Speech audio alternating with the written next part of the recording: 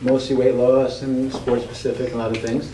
About 14 years ago, I developed this body fat contest idea because I was trying to motivate my clients to get in better shape, and I found that if they can eat better, they'd get results quicker.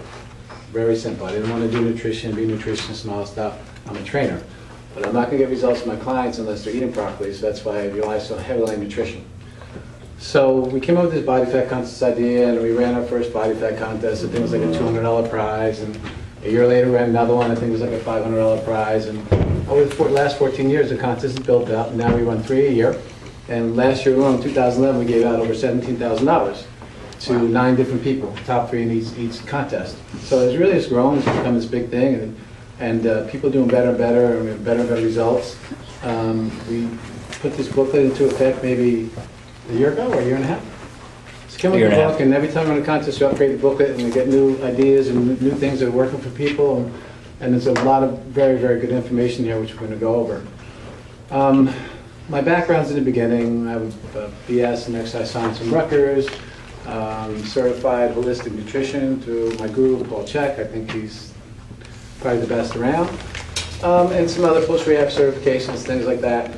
And through all my continued education in college and just demonstrating on myself for many, many years, I found what has worked well for losing body fat and what hasn't.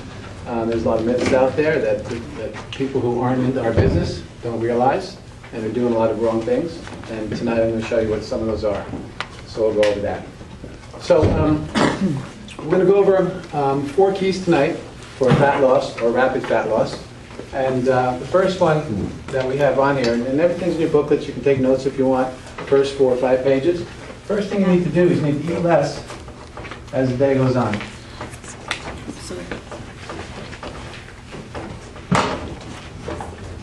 So most people I deal with, they sit down and meet with them, and they're going, I have some people come in. Let's hold off 1 second. We should have been books. I have books up here. I'm going to introduce Ian, and then we're going to start. Come on up, bro. I don't want to go through this information if people still come in. Anyway, this is Ian. Ian works for Beans. Beans has 2 natural health food stores, one in Shrewsbury, one in Ocean. And I believe in eating organic and eating a certain way, and they provide a lot of products you won't find in supermarkets. We'll be discussing some tonight and all throughout the challenge. But they have a special offer for you guys, and he'll let you know what it's all about. All right. Guys, if you don't mind just taking one, passing it around. My name's Ian. I'm with Dean's Market, as Mike just told you. I've been with the company about 3 years as their produce manager in one of their locations right here in Shrewsbury. Have any of you guys been to our stores before? You can see some familiar faces. Well, we're here because we really believe that our mission is very much in line with Mike's mission about promoting healthy eating and promoting organic foods. And we wanted to support that and be involved in our community, so we found this was a great way to do it. So we like to offer you guys 10% off your entire shopping order. It excludes any sale items, of course, that are already aggressively priced. But and that's through the month of February while you guys are doing your challenge. You know, we have a lot of experienced people there, on-staff nutritionists and nutrition managers. If you have any questions and you're in our store, we're glad to help you out. Any produce needs that you guys may have, any special requests, something that we don't carry, we want to work with you and try and help you. We take special orders all the time. We bring something in just to support you guys in your challenge. We do it all the time, and we also have our all-organic juice bar. Makes fresh juices, smoothies, protein shakes. We do, you know, special requests on those as well. So if you guys have any special needs through your diet that you need us to help you with, we do that all the time. We just want to support you guys and wish you luck through your challenge.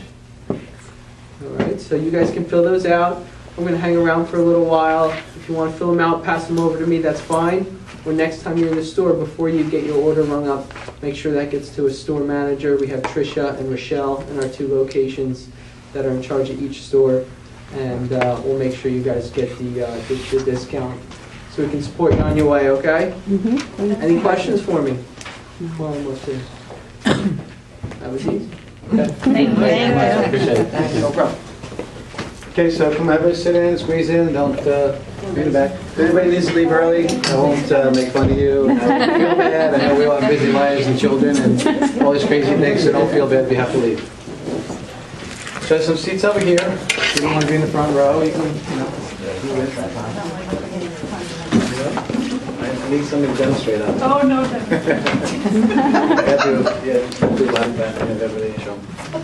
All right, so we have some more people in, but we basically went over the history of the challenge and who I am and everything, and now we're starting to get into the four keys to rapid fat loss.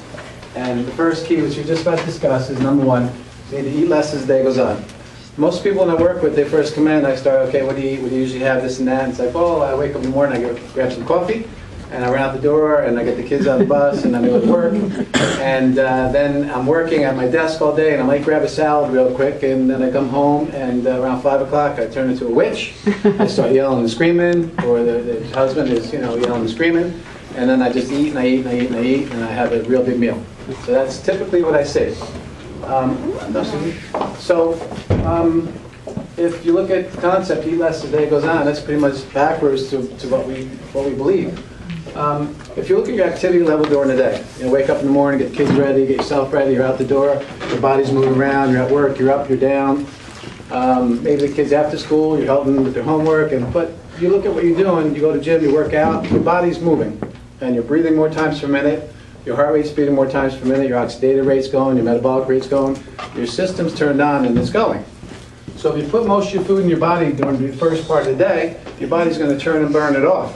So eat breakfast, eat lunch, snacks. As you're moving throughout the day, your furnace is turned on and it's burning it off. At the end of the day, look at your activity level. It's the complete opposite. Maybe 6, 7 o'clock at night, you get home, kids in bed, homework's done, maybe 6, 7, 8. You sit down for an hour or two, maybe you work at the computer, maybe do some paperwork, maybe sit down and watch TV, and then you go to bed and you sleep 6, 8, maybe 10 hours. So at the end of the day, you're kind of inactive. All right, so if you're eating most of your calories at the end of the day, and you're breathing less per minute, and your heart rate's going down to true resting heart rate, and it's less per minute, your oxidative rate's slowing down, your metabolic rate's slowing down, your system's getting ready for a temporary hibernating phase, which is sleep. So everything's getting turned down. So if you dump a lot of food on it at the end of the day, what happens? Is your body moving around and turning and burning it?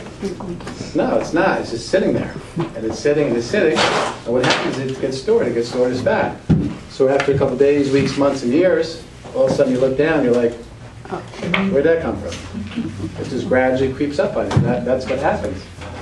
So if we eat less as the day goes on, if we could build a big breakfast, and for most people here today, we're talking about a 400-calorie breakfast. And then we feed them about a 300-calorie lunch.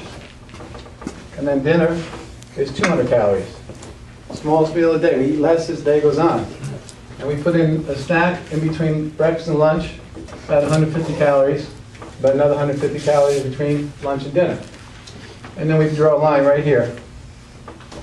And I say, oh, what time do you eat breakfast? I eat breakfast around 7. 3 hours later, your snack should be around 10. We need to eat about every 3 hours, and I'll explain why pretty soon. Lunch is around 1. Snack here is around 4, and then dinner's around 7. That's if you eat at 7, about every 3 hours. If you have breakfast at 8, it's 11, it's 2, it's 5, and it's 8. Every 3 hours. And again, this could be 7 to 9, this could be 10 to 12. You have about a 2-hour leeway, 1 to 3, 4 to 6, 7 to 9. But all I know is by about 5 or 6 o'clock at night, which is usually witching hour. But anyway, if I add up all my calories, I'm eating about 1,000 calories out of my 1,200 calories before 5 or 6 at night. Here, what am I doing during the day? I'm moving, taking care of the children. I'm working out. My engine's on, my furnace is on, I'm burning. So I'm putting this food in, I'm burning off at the end of the day. I have my dinner, and I have a small amount of calories sitting on me while I'm sleeping at night. So I'm not going to store it as fat. It's a really important concept. Most people, this thing is turned upside down. It's 200 up to 5. And I'm going to be nice and say 1,000 after 6. A lot of times it's more than that. And this is what we need to do. We need to turn things around. A lot of people say, Mike, I'm not hungry enough to eat